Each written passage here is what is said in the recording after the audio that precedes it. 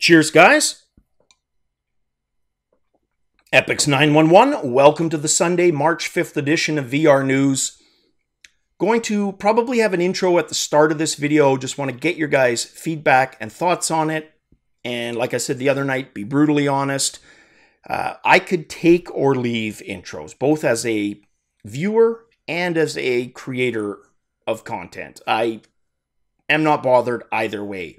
I've avoided it till now because my thought process was you're more likely to have somebody not watch a video because they're irritated by the intro than have somebody not watch your video because there is no intro. I seem to think that's valid logic, but I want to know what you guys think. I asked two real-life people, Exidy, of course, my friend, and he loved it. He really likes it. His personal system, though, equates quality with intros. In other words, he expects that. He says it's a refinement of process almost, right? I don't share that view. Like I said, I could take it or leave it. But my wife, the other person I asked, the exact opposite. So her thinking was very cheesy with extra cheese. And that she personally can't stand intros and will avoid videos or YouTubers with intros. Now, minute-long intros bother me. 15 seconds at the high end. Mine is 15 seconds. And that's, again, the high end for me. 5-10 seconds, probably preferable. So, all right. Speaking of you guys, viewers, Dano Masalaru, he sent me a link. Thank you, Dano. To an update for the Doom 3 BFG VR mod.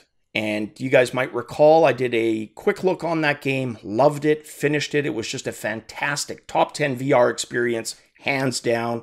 I know there were quite a few of you upset at the time because it didn't offer teleportation. It had just smooth locomotion. Well, as of today, or yesterday actually, no more. Now it does have a teleportation mechanic, and it looks very easy to use, like Solus Project, raw data, that type of a teleportation. So get on over and play it. I highly, highly recommend it. Probably over 10, 12 hours of playtime, easy, I would say. Depending on your pacing and the difficulty you choose. That's going to factor in. And I recommend start light because it can get tough. All right. Oculus Story Studios. These are the guys behind Quill, the productivity app. Well, their recent project is called Talking with Ghosts, and it's, as they're calling it, a set of 4 illustrative VR films. And they're going to be showcasing these at the Tribeca Film Festival on April 21st. So there's 4. There's Fairground, which is about 2 childhood friends revisiting an old fairground where their divergent interpretations of their past and future collide. The Neighborhood, a ghost tale of his relationship with the house's inhabitants over the centuries. The Reservoir, a couple's relationship drama unfolds as they play the most surreal game of mini golf you've ever seen. I did just read that. Mini golf. Wow. And finally, Tattoo Warrior, an epic story of war and love told entirely through a 3D tattoo ribbon. Yeah, a 3D tattoo ribbon. So very artsy, I'm taking it. But yeah, my guess would be they may be released to coincide with the Tribeca Film Festival, or the more likely, shortly after. We can see those in stores. Next article has to do with Unity and Unreal as developmental game engines. So statistically, and they didn't get much into the specifics on where the stats are coming from, but according to this Upload VR article, 59% of virtual reality developers are using Unity. Now, when I think of Unity, immediately what comes to mind isn't Windows gaming, it's Android mobility gaming, because that was their bread and butter. That's kind of how they became popular. Being able to create something and then deploy to like iOS, Android, PC is a strength of that program. So even with 59% using Unity, devs make more money, according to this, with Unreal. If you think about it for a second, it makes sense because you've got a large percentage of indie companies that are using Unity, and Unreal just tends to be viewed, even though indies use it as well, it tends to be viewed as a more AAA, high-level game engine than Unity. It's not perceived as being as user-friendly and communal. I think that's a fair statement, and I think that goes a long way to explaining the money situation, right? Why there's more to be made there on the Unreal side. There's a few more stats they throw around, too many to get into here, so you guys can check that out on your own leisure. Link below. We looked at LG's new Vive clone style headset last week. One of the things I didn't really show was the visor, which has the ability to flip up. I mentioned it, but didn't really show it. So here's a couple of pictures that show it regular, and then on the gentleman's head in the flipped up position. Super handy if you've ever done VR gaming, which of course most of us have. It's a nuisance having to, pull it off to do certain things. Granted, you've got your cameras, you can look down through the bridge of your nose or do that look, right? Everybody's done that from time to time. But at the end of the day, being able to just flip a visor up, that's a pretty handy feature. And my bet is next generation, we're going to see that pretty much be commonplace. And that's the beauty of having competition.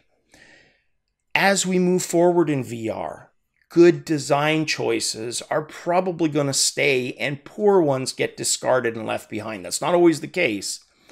Sometimes, the poorer technology or the not better solution is the market favorite. But in VR, I think it's going to mean the good features get picked up, the bad ones left behind for the most part.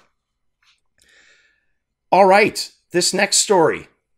Haven't done one of these China stories for a long time, but apparently China is building an entire village to support virtual reality technology. Now, we know there is a high level of state sponsorship in China for VR, for backing virtual reality. We also know, or you may not, but there's a few Chinese, expats that I follow that live in China and work there, and one is married and has a kid there, and they talk about everyday life. And one of the things that they have shown is how precariously close their real estate bubble is to bursting, and how spectacularly crazy that would be if that happens, because they have entire towns built with nobody living in them. And 10 years later, they're starting to crumble into dust because there's a lack of quality. There's all kinds of issues, and that would be its own show. Suffice it to say, I'm a little apprehensive about an entire town dedicated to virtual reality. As cool as that concept sounds, I got lots of questions and probably not a lot of time to ask them or get answers for them. But their plan is by 2019 to have 50 plus companies with a total annual capacity of producing 1.5 million VR-related hardware equipment. That creates an annual revenue of $1 billion, which is basically 145,000 or 145 billion, I think is what they're saying. 145 million has to be, because that would be way too high. 145 million and 3,500 new jobs. They're offering all kinds of rebates and grants and rewards for this. So it's a state-sponsored initiative. Like I said, if that bubble ever bursts, I don't think you could outrun that bubble if you're in China. So it'll be interesting to see if that town gets built and exactly who, if anyone, moves in there. All right, this next story. A little bit of the strange. A musician who I hadn't heard of before today, who goes by the pseudonym, among others, of Father John Misty. He was on SNL, Saturday Night Live, singing a song that had virtual reality in it. And the opening lines for the song are "Betting Taylor Swift every night inside the Oculus Rift, after Mr. and the Mrs. finished dinner and the dishes."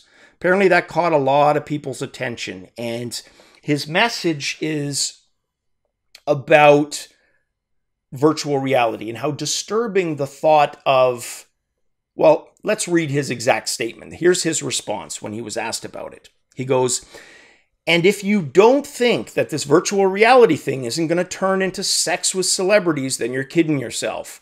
That face recognition stuff, I mean, there are people working on it right now. It's absurd.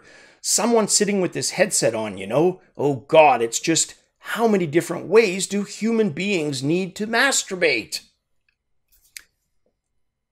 Okay, my initial reaction would be, why the hell do you care, Misty John Father? Why? Who cares? Why do you care how frequently or with what people masturbate? I don't get it. I don't understand why he would care, right? Now, I've mentioned this before, but I mention it again just within the context of this story. I was brought up in a Northwestern European culture where sexuality was not a taboo thing. It was not a big deal. Topless beaches were the norm. Seeing family members nude was the norm.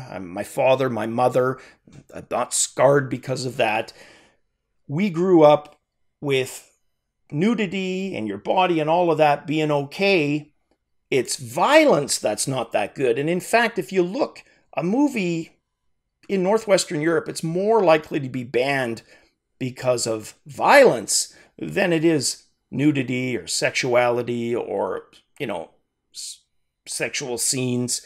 Whereas in North America, it's almost the opposite.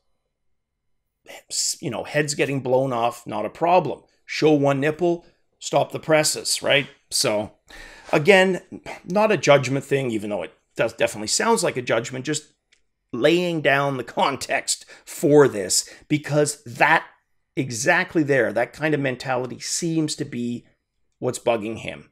The fact that he cares so much about something he really doesn't need to care about. Are people going to do stuff like that? Are there programs that are going to let people put celebrity heads? Yeah, but you know what? Somebody could buy a blow-up doll, take Taylor Swift's photograph from a magazine, cut her head off in the picture, and stick it to the doll. How's that different? I don't think it is, but whatever. I am not Misty John the Father. So there you go. What are your guys' thoughts on that? Making a lot of really, you know, mountains out of molehills. That's my opinion. All right. And then lastly, just a bit of a graphical card comparison guide. We've done some talking about NVIDIA lately. I don't want to forget about AMD. So this is exactly that. It looks at the various Polaris cards, shows their specs, and within the next few weeks, VR Focus is the website, they're going to be doing some benchmarks and seeing how these various cards perform in virtual reality. So very cool. You get the RX 480, the Pro WX series, which is 3 cards, and then the Pro SSG, which I guess is their high-end card, 10,000 US. Holy smokes. Very expensive too, but out sometime this year. So be interesting to see, because there's not too many options on the AMD side currently. Certainly there's the RX 480s, and really, if you're running them crossfire, you probably don't need much else, but it would be nice to see more options. So I am curious how these cards end up performing. All right, guys, again, my voice, losing it. Hope you guys had an awesome weekend. Unfortunately, for most of us, work starts again tomorrow. As always, guys, cheers.